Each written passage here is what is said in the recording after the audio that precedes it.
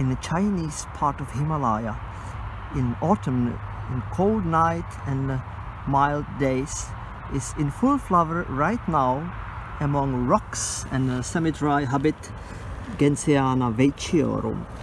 And it's very typical with its large leaf rosettes, which is distinguishing this one from the other Chinese gentians of the section Kudoa, and very intense blue and large flowers. This one has been used for hybridizing.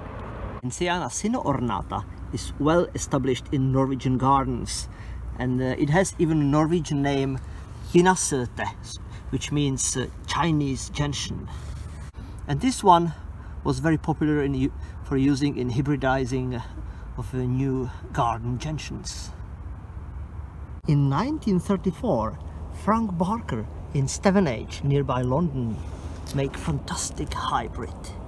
He crossed Gentiana sino-ornata and Gentiana veitchiorum and got this wonderful hybrid with the large leaves, which is exactly from veitchiorum, and large flowers from Gentiana sino-ornata, and he just called it Gentiana stevenagensis, and immediately after breeding it got the Plant Merit Award. So Frank Barker took Gentiana veitchiorum and pollinated Gentiana sino-ornata, and the seedling of Gentiana sino-ornata was the result of those two parents, the best of both, Gentiana stevenagensis.